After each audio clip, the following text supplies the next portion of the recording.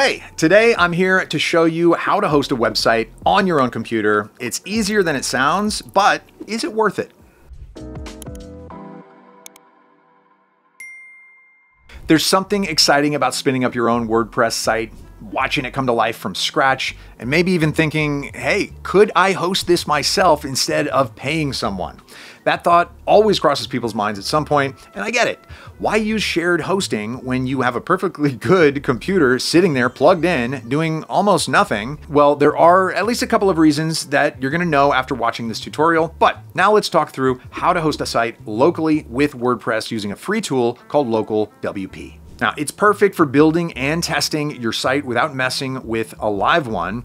And along the way, I'm gonna explain why I don't host a website on my own machine and why I stick with a service like Hostinger for anything that needs to be online 24/7. If you wanna do that too, just grab my Hostinger discount for premium yet cheap web hosting by scanning this QR code or click the link in the description. First, just head over to the Local WP website and grab the free download. It works on macOS, Windows, and even Linux if you're using something Debian-based. Installing it is straightforward on all major operating systems. On a Mac, you're just gonna open the downloaded DMG file and drag local into your applications folder. On Windows, just run the exe and follow the prompts, saying yes to Windows Defender when it asks.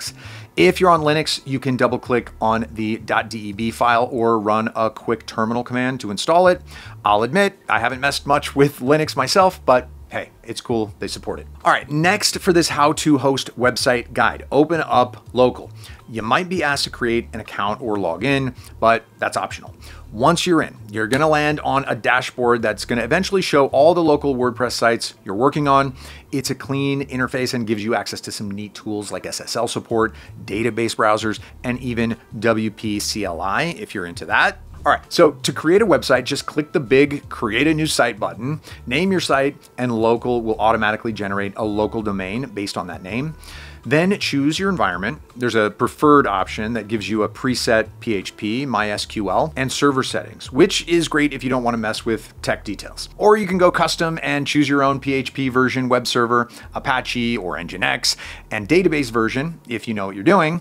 After that, set your WordPress login info, username, password, email, and click Add Site. Local is going to take care of downloading and installing WordPress for you. Now, at this point, you've got a working WordPress site running right on your computer. Pretty sweet.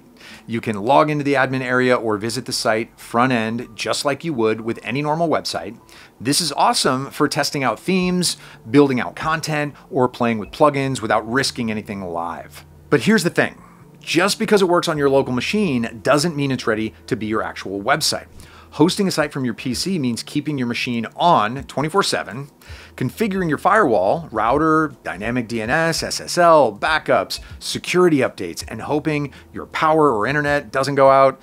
Yeah, that's a lot of responsibility for your PC and you. I can hardly imagine it being online for 99.9%, which is standard for premium hosting providers like Hostinger, because one hiccup and your site vanishes. That's why, despite how cool this is for development, I don't even try to use my own computer for real hosting. I just use a shared hosting service from Hostinger instead because they handle all that backend stress and just let me focus on my site. If you want to do that as well, this is your reminder that I have Hostinger discounts. Just scan this QR code or click the link in the description to get it too. All right, but if you still want to go the old school way on how to host a website and rely on the bad boy from your bedroom, let's continue and go back to Local. There are some great features to explore here. One of my favorites is live links.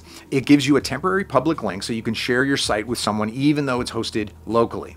There's also one-click SSL to enable HTTPS for secure testing, database tools like Adminer, and even SSH or WP CLI access if you like working from the command line. And if you use Flywheel or WP Engine, Local has built-in tools to push and pull sites between your local machine and the host. Now, sometimes things do go a little sideways with personal hosting.